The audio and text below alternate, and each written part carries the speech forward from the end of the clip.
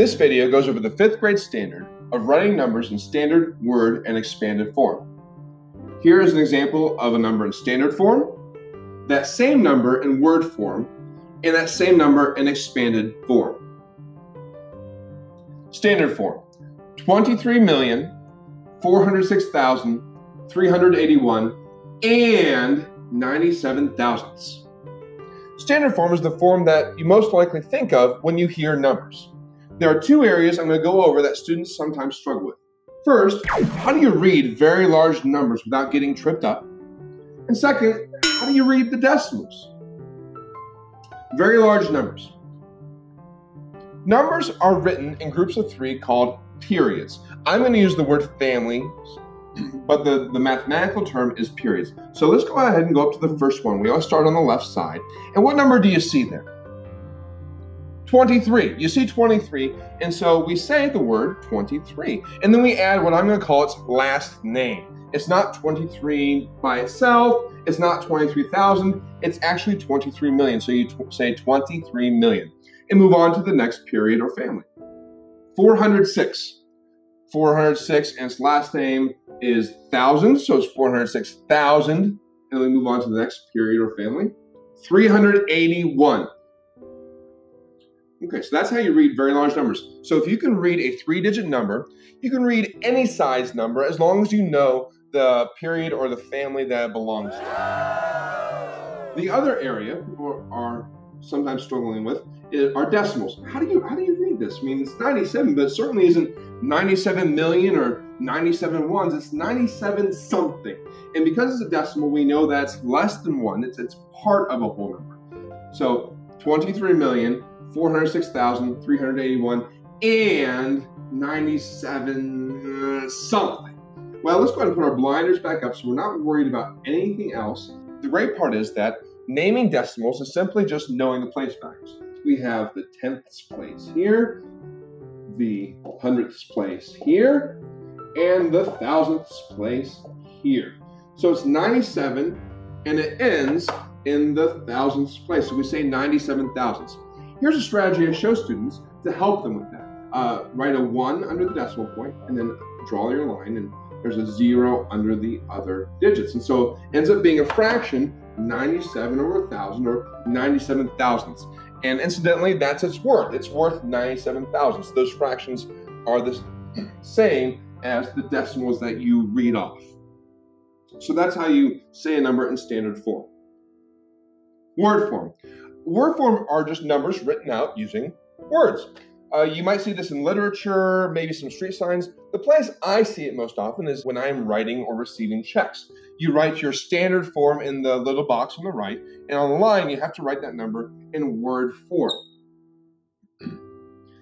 If we're saying this number, it's 54,097 and 23 hundredths. And that's the nice part about word form, is that you write it out however you say it. So let's go ahead and take our blinders again, and let's start up here with our families. We don't have anything in the millions because that would have taken a long time.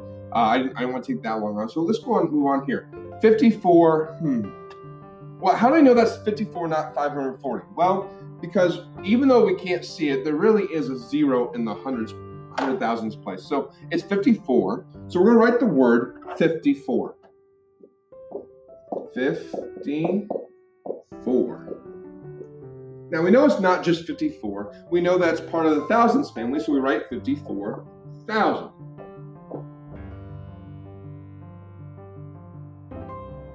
Let's go ahead and move on to the next period or family, and then we have the word or the number 97. So 97.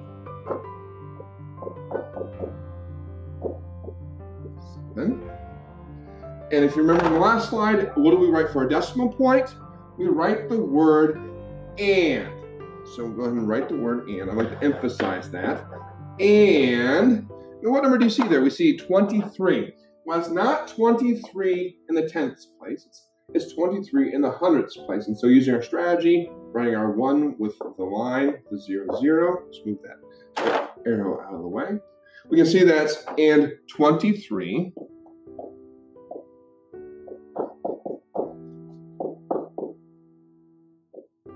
And that ends up being hundredths.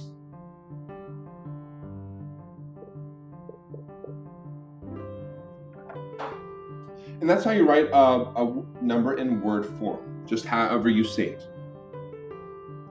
Expanded form. Expanded form is the form that you don't see as often in everyday life.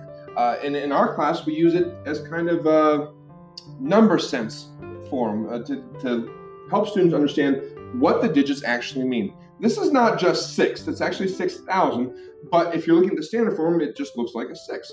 And so expanded form kind of dives into that, well, okay, what does this number actually represent?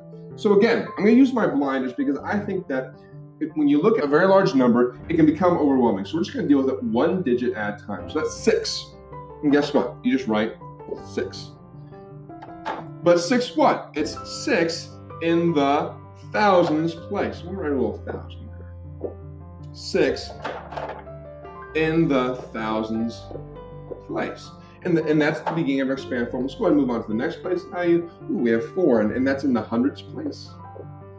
So we're going to add to our 6 in the thousands. We're going to add plus 4 in the hundreds place. And that's the tens place.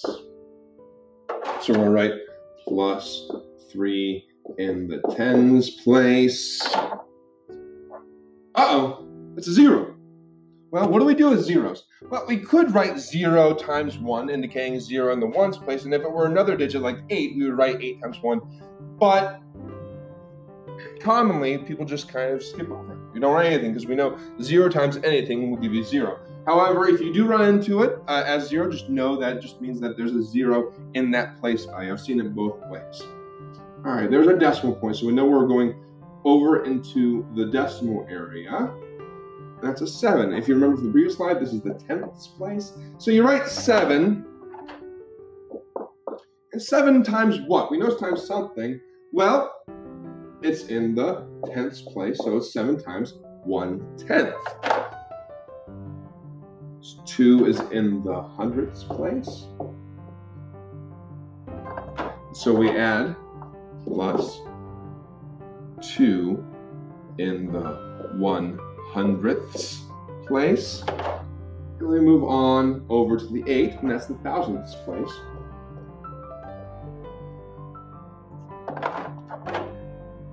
Plus 8 in the 1,000ths place. And that's this number written in expanded form. 6,430 and 728 thousandths. And that's expanded form. Again, used to kind of help with estimation and mental math.